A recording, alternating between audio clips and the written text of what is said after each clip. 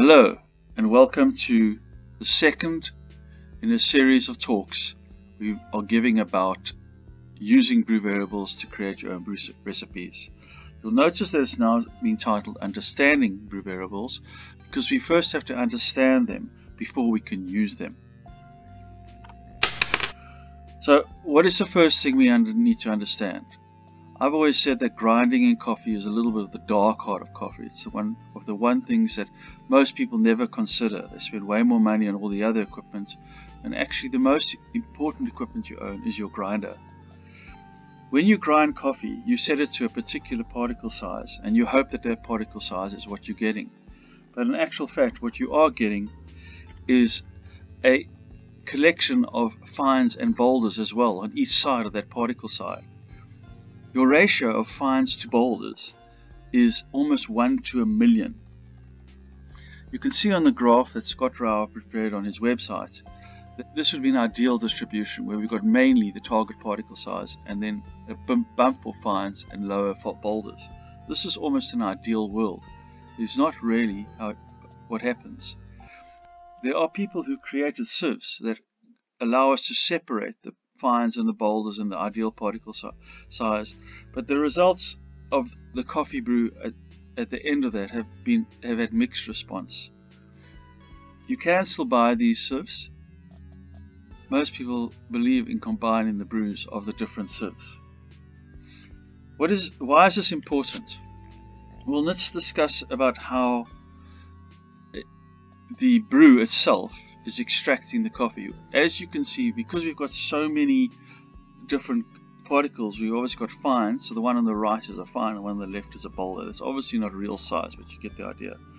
As the water surrounds the particle and goes into the particle, it starts extracting the goodness out of the coffee. The bigger the grind, the less it's going to be extracted. But the important thing is you want that soluble information, the soluble goodness out of the coffee. Since boulders are larger, they will give up their goodness slower than the fines. And the fines will end up actually over-extracting, given enough time. Several studies have found that for pressure brewing, so this espresso or mocha pot, around 60 seconds is the point at which no more extraction will occur. While for filter or steeped coffees or boiled coffees, it's between 3 and 6 minutes. Basically, at the end of that time, there's no more goodness for the coffee to give up.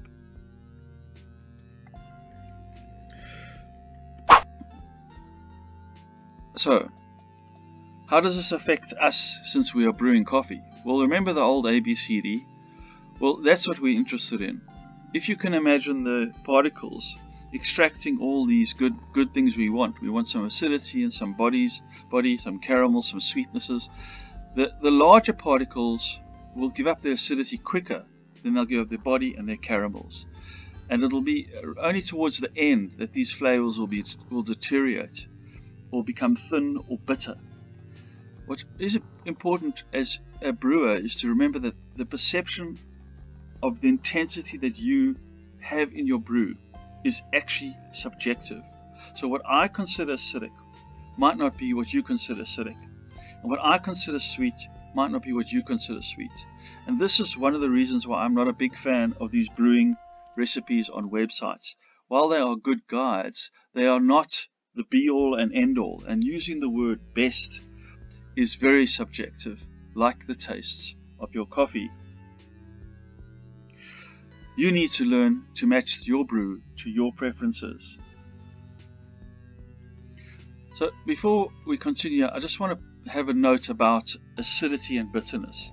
This is something that I found people confuse a lot. Now, acidity and acid are two different things. In fact, acidity is made up of acids, and so is bitterness. So in coffee, the good acidity normally comes from your both your organic and your non-organic and your inorganic acids. There are more than 30 organic and slightly less than that are inorganic acids in coffee.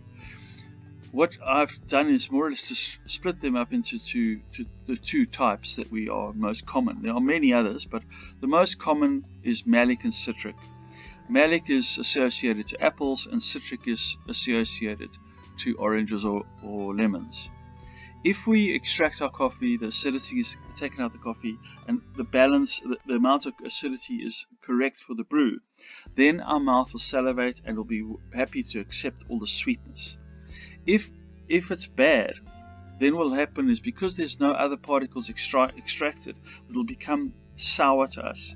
We will perceive it as a sour taste, because the acidity becomes dominant. The bright acidity becomes dominant in the brew. You also get bitter acids like phenolic and quinic. Quinic is normally associated with a mosquito brew, mosquito medicine. And once again, you get good and bad. The good bitterness is normally associated with cocoa and choc and even nut flavors. The bad is associated with charcoal or chemical. But one man's charcoal is another man's dark chocolate. And that is what makes coffee so complex, and specifically why you need to match the brew to not only your personal preferences, but to your equipment that you use. We've already covered the grinder and what happens to the grinder, and if you match your brewing with your grinding and your equipment, then you can get a balance. The idea is to get a balance between your acidity, your body, and your caramels, and then that will give you the brew you want. So in summary, what have we covered today? Essentially, taste is subjective.